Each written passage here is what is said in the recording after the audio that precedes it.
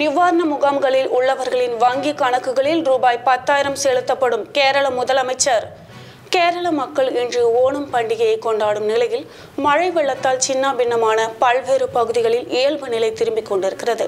நிவாரண முகாம்களில் உள்ளவர்களின் வங்கி கணக்குகளில் 10,000 ரூபாய் நிவாரண தொகையாக செலுத்தப்படும் என்று முதலமைச்சர் பினராயி விஜயன் அறிவித்துள்ளார். 100 ஆண்டுகளில் பெய்யாத அளவுக்கு கொட்டி தீர்த்த கனமழை, நிலச்சரிவுகள், வெள்ளப்பெருக்கு என கேரள மக்கள் கடும் துன்பத்திற்கு ஆளாகியுள்ளனர். நாடு முழுவதிலும் இருந்து கேரளாவுக்கு ஆதரவாக நிதியும் நிவாரண பொருட்களும் அனுப்பி வைக்கப்பட்டன.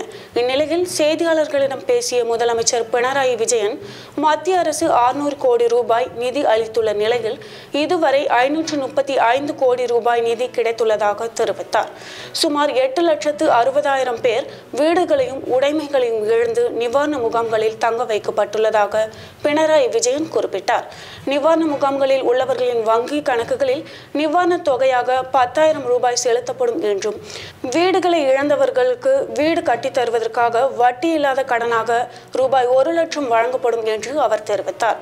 கனமழையால் வெள்ளத்தால் உருக்குலைந்த கேரளாவிற்கு வழக்கத்தை விட வேறு அளவுகோலாக பயன்படுத்தி நிவாரண உதவிகள் வழங்க நடவடிக்கை எடுக்க வேண்டும் என மத்திய அரசை பினராயி விஜயன் கேட்டுக்கொண்டார். சுமார் 7,000 வீடுகள் முற்றிலுமாக இடிந்து தரைமட்டமாகிவிட்டன. 50,000க்கும் மேற்பட்ட வீடுகள் சேதம் அடைந்துள்ளன. நிவாரண முகாம்களில் தங்கியிருப்பவர்கள் வீடு திரும்புவதற்கான ஏற்பாடுகளை கேரள அரசு மேற்கொண்டு வருகிறது. வெள்ளம் வடிய தொடங்கியதால் ஓணம் பண்டிகையை கொண்டாடும் வகையில் கேரளாவில் இயல்பு நிலை திரும்புகிறது.